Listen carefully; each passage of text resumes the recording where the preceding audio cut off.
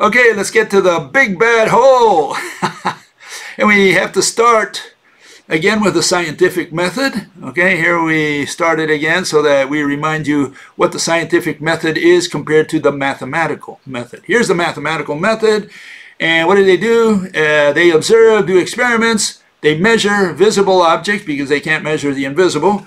They describe motion with equations, propose the most irrational explanation they can imagine, right? Using concepts as mediators, as physical mediators. And they offer it to their colleagues to challenge and confirm their findings, whatever. If more than 50% of them agree with their theory, as it's called in mathematics, which is really a description, not a theory, becomes a theory, right? The hunch becomes a theory. And when more than 90% of the colleagues agree with a fellow, now it becomes a fact.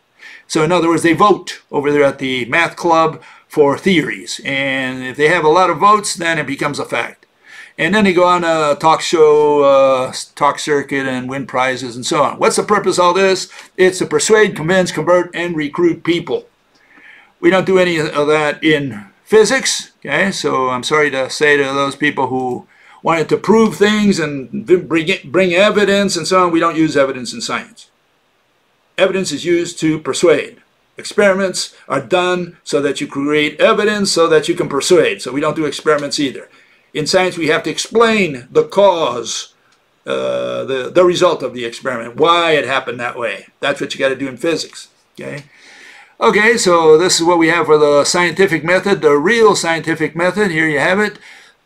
3 steps: hypothesis, theory, and conclusions. The hypothesis is what everybody skips. Okay, because you got to present the objects, and mathematics, mathematicians and etherists and electric universers and all these other people, all these dissidents and mainstreamers, they never present the objects. They never start by pointing to the object that they're going to use in their theory. And that's where we have to start. And of course, you got to also have strong definitions that you should be able to defend. Okay, if you can't defend your definition is worthless. So you got to go back to the drawing board. You can't start your theory because you're not at the second step yet. You're still on the first step. And if you have a certain definition that you can use consistently, rationally, scientifically, then it's valid, and now you can proceed to the next step, which is the statement of the facts, right? The initial scene, essentially. Okay, you got to start at frame number 1 of your film. Okay, we need to see what's in there, what your starting point is, and now you can move on to step number 2, which is the theory, explaining your theory. Okay, you got to go through these steps. Without them, you have absolutely nothing. For sure, you have an irrational theory. Okay, because if you skip the steps that you need to do, the mandatory steps, what kind of theory do you have? Okay, so here's NASA. NASA's a big power player out there in the world of so-called science. Okay, so I mean, if NASA doesn't know it, who does? And this is what they're studying. These are the objects that they present. Okay, here it is. Okay, this is out of their website. And these are the objects. They put black holes, dark matter, dark energy, Big Bang. The only one I didn't see in there was wormholes, but I'm sure if I look strong enough, you know, a little more time, I'll find the wormholes in there as well. So what are all these objects? What are they talking about? What are they? I mean, this is what they're researching, or this is what they're spending their money on. Your money on. They're spending your money on this, okay? And so real quickly here, you're probably familiar with most of these. Here's the black hole, okay? Looks something like that, okay? Swallows you inwards, okay? We don't know what that is, but the first problem we've got there is that, you know, it's really zero-dimensional. That was proven by Mr. Subramanian Chandrasekhar in the 30s, and he got his Nobel Prize in 1984 for proving that a black hole is zero-dimensional. And Stephen Hawking talks about it in his book. Okay, so you can look that up. And here's the wormhole. Looks something like this.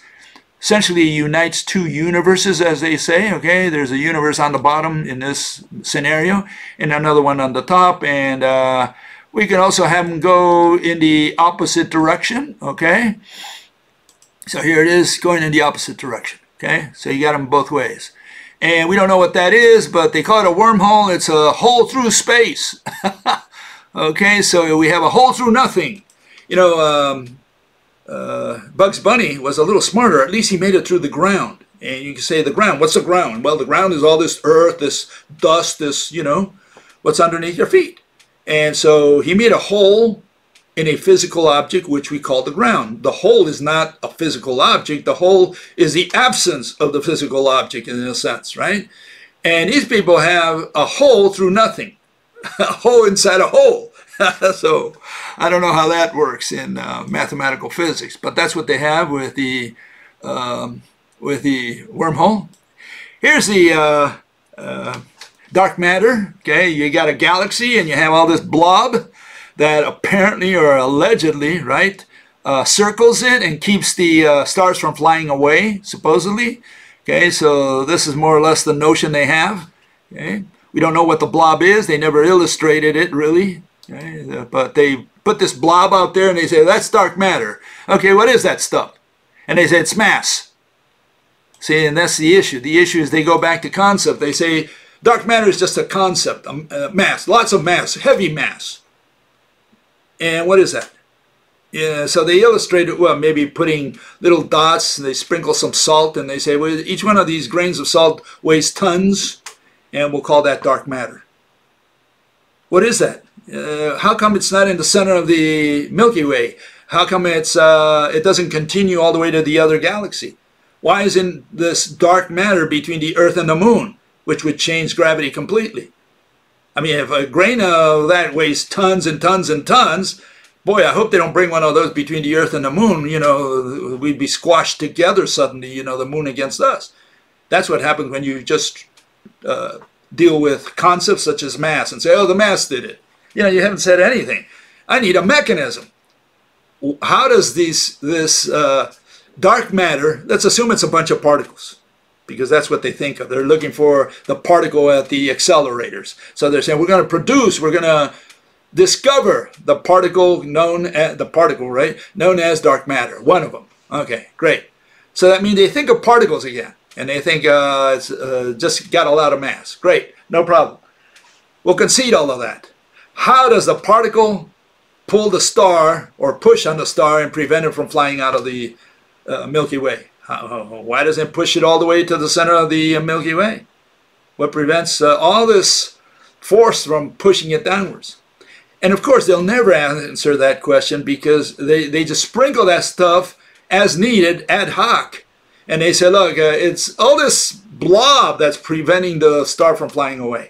And they need to do it that way because they want to explain it in terms of mass. And it turns out that, you know, even with mass, you cannot explain why a star doesn't fly out of the Milky Way or why Pluto doesn't fly out of the solar system. You can't do it with the word mass. What are you going to put a little dark matter particle there preventing Pluto from flying out? What's preventing Pluto from flying out?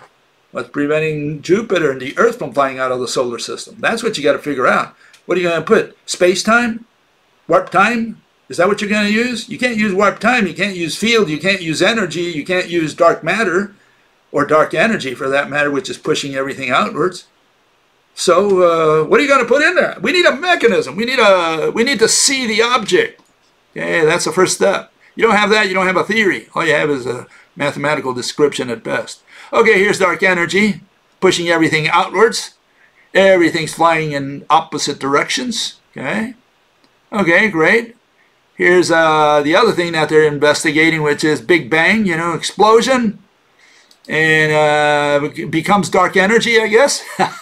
You know, it's pushing everything outwards after a while. Okay, so we have, this is what they're investigating.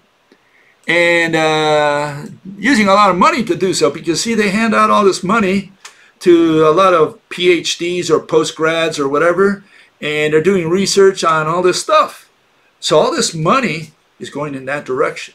Okay, that's the point of today's lecture. It's important to understand what's happening to your money, what they're producing with this, and what you're seeing is what they're producing. And it's all holes, it's all dark, it's all black. You know, I guess they're racist because, you know, everything's so nebulous, you know. and it's very heavy. Black holes are heavy. Dark matter is heavy. All this stuff is very heavy. It's invisible. It's intangible. It's probably translucent. I don't know. I guess. Very heavy. There's lots of it. It's all particles, heavy particles. Why the particle is so heavy? Why would one particle be so heavy? Well, they have to make it heavy in order for their equations to work. Otherwise, their equations don't work. That's why the particle is heavy. It's the other way around. You first present the particle, explain why it's heavy, and then you can do your equations. That's not how they do it. They do it in reverse. Okay, so here we have all these things that they're investigating. Okay, the black hole, the wormhole, Big Bang, dark matter, and dark energy. This is what they have. Okay, and we should not forget space-time. Here, it wasn't in their list, but space-time is being investigated as well. Okay, let me. Where did I put it? Here it is. Okay, here's space-time. Okay, that's also being investigated, but this is kid stuff now for them. They looked at that in maybe their freshman or sophomore year, so they don't deal with space-time as much as with the other subject. But yeah, remember Gravity Probe B proved that the Earth drags time around itself. So sometimes they deal with space-time as well. Okay, so here we have some of the headlines that NASA put out so you can see what came out of all your money. Okay, this is important. Here it is. This is what they're investigating. These are the news flashes that they put out there, and I just put the titles there, the headlines, right? Help solve black hole jet mystery. Okay, unusually close glimpse of black hole snacking on star. Galaxy with black hole shines an image from NASA's Chandra. Okay. Astronomers dig out buried black holes with NASA's Chandra, and so on.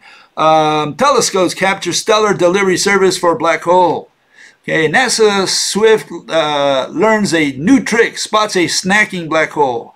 And Hubble finds hungry black hole, twisting captured star into donut shape. Collapsing star gives birth to black hole. Thank God, we should have a birthday party. These are the headlines. It's all black hole for black holes, just alone for black holes. Okay, they have the headlines for not wormholes, but or I haven't seen them, at least I haven't investigated that, but they have them for all the other stuff. Dark matter, dark energy, Big Bang.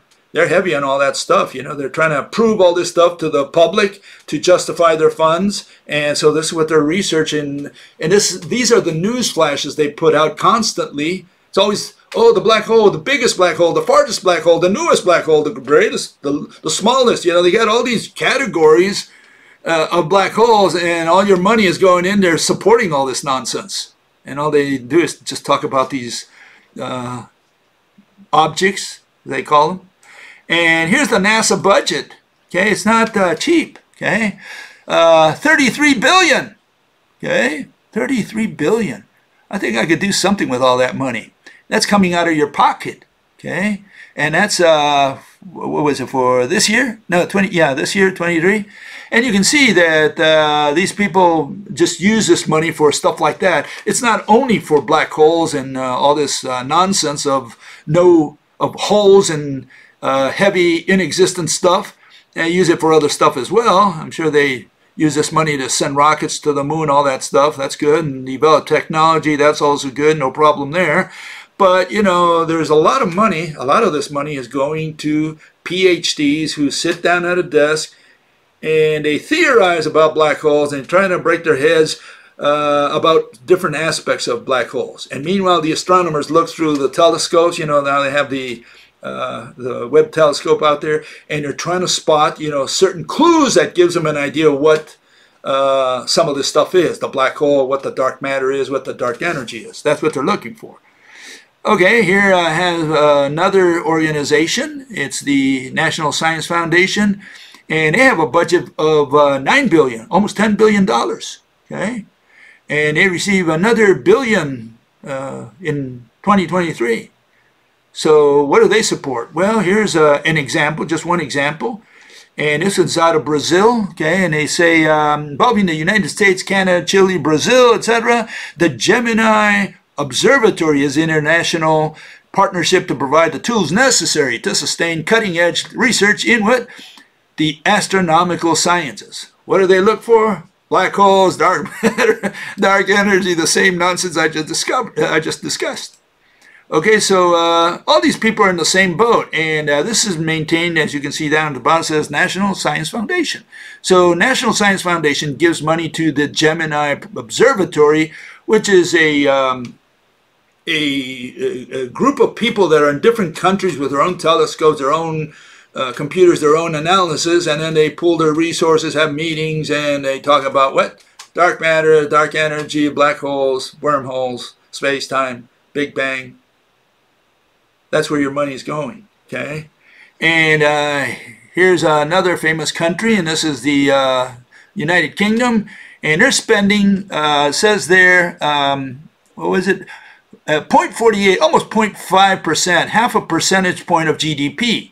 So I looked up GDP for Great Britain. It's 784 billion, and so if you take, you know, half a percent of that, approximately is 4 billion.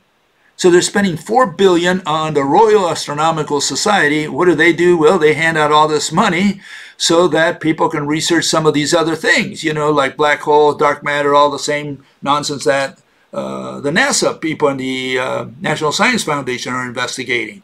They do invest in something else. I thought I'd point this out. They're also into diversity and inclusion. So they have lots of meetings on this. This is very important to spend your, British money on, you know. So they want to make sure there's diversity and inclusion in the Royal Astronomical Society. So they spend more money on that than researching even dark matter.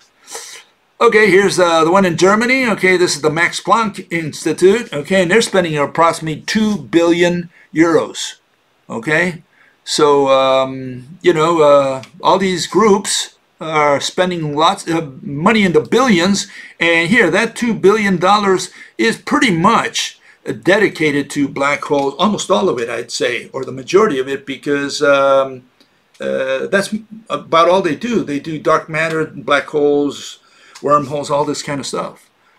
Okay, so just to rub it in, I just want to show you that if you do a Google search, you can do this on your own, and you look at the ArcSiv or the ArcSpore, okay, and this is what you'll find for black holes.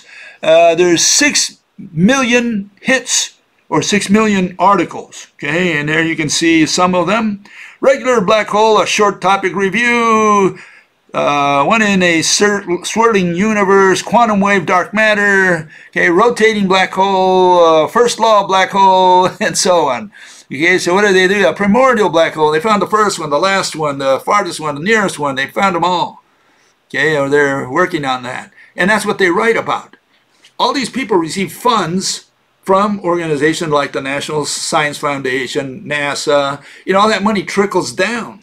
It's coming out of your pocket and going to all these people doing this important research. Okay, I looked up wormholes. It wasn't as bad. Okay, it's only what is it? About, doesn't even get to 200,000. It's 120,000 there. Okay, and so there you can see what they're looking at: traversable wormholes.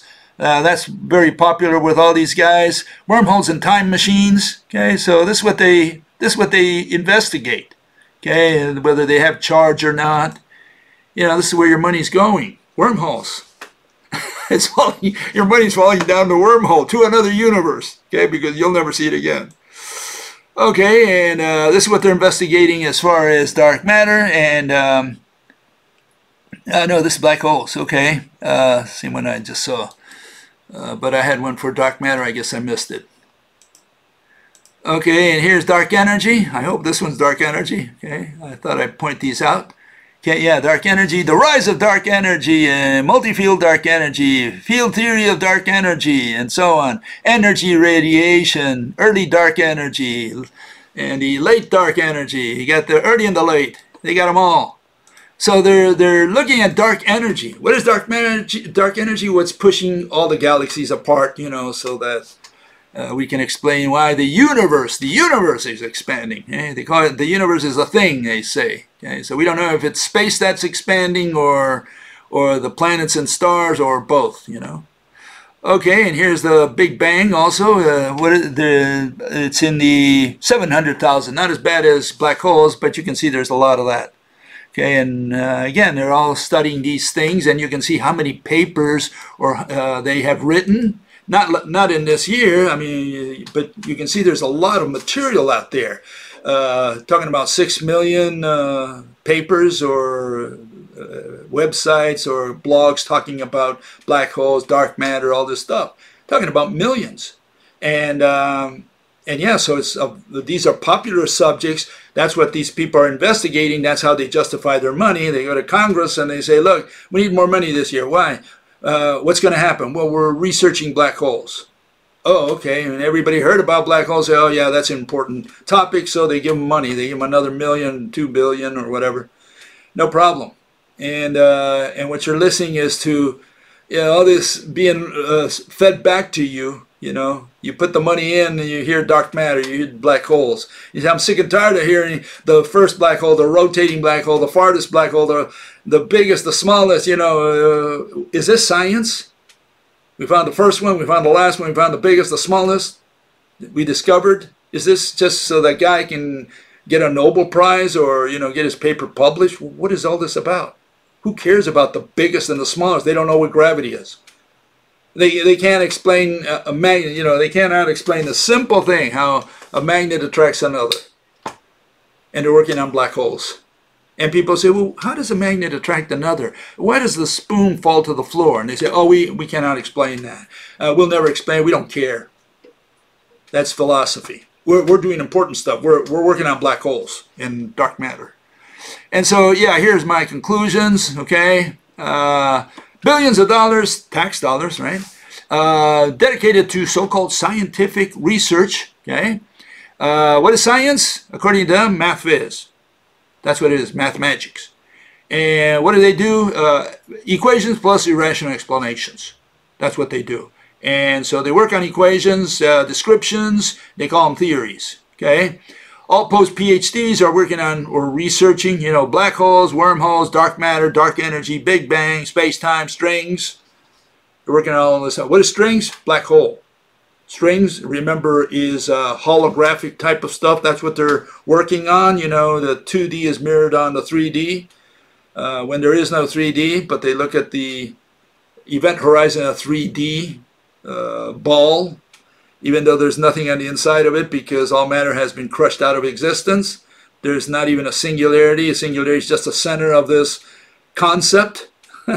So, that's what string theory investigates. And so all these groups are investigating with lots of money, not only government money, but they're also private funds. There are lots of private funds going to all these universities, all these think tanks out there.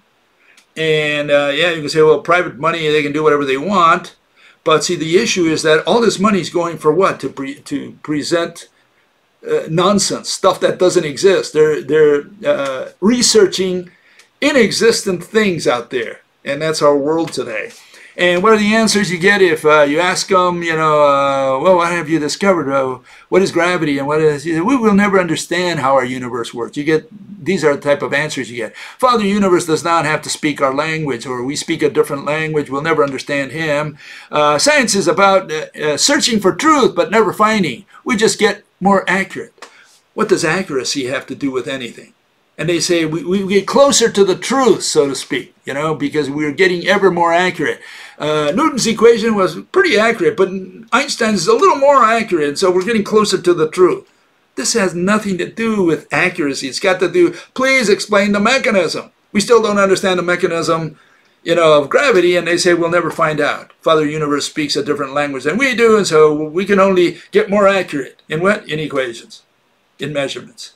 And physical interpretations are, anyways, part of philosophy. They have nothing to do with so-called physics. So when you ask for a physical interpretation, they give you an irrational answer. Irrational interpretation. Why? Because they're going to mediate it with concepts. Field, energy, ether, And when you call their bluff and say, hey, hold it, what are you trying to sell me? You're saying that a concept does all this? Well, we don't understand it either. Father Universe speaks a different language. And anyways, that is all philosophy. and you're dismissed. I'll see you next Sunday.